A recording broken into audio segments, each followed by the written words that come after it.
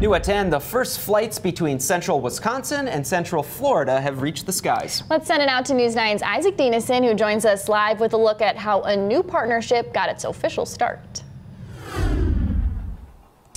Well, we have now reached an era where, let's say hypothetically in February, you spend a weekend at the beach only to take your direct flight back to the car to find it covered in snow. But it's that travel experience before that hypothetical scenario that made this partnership happen. Please help me say hello to Avelo. Avelo Airlines first touchdown on CWA runways just before 5 o'clock Thursday.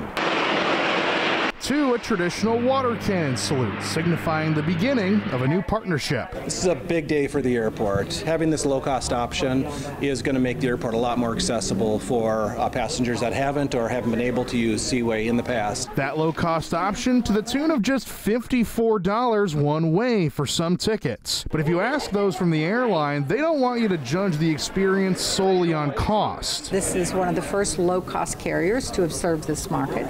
So I think it's taking advantage of great opportunity, but also showing people that low fares doesn't necessarily mean low value. The flights between CWA and Orlando take about 3 hours each way, and they're currently offered just 2 days per week.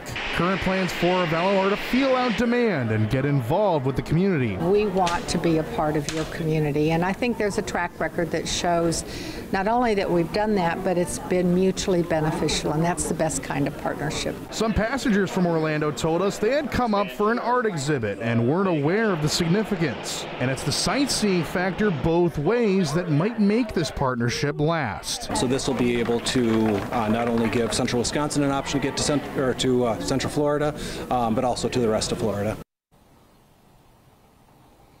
Now, if you're looking to get away right now, there is a round-trip travel option that leaves on Sunday to Orlando and comes back next Thursday. Live in Mosinee, Isaac Dienison, News 9 WAOW.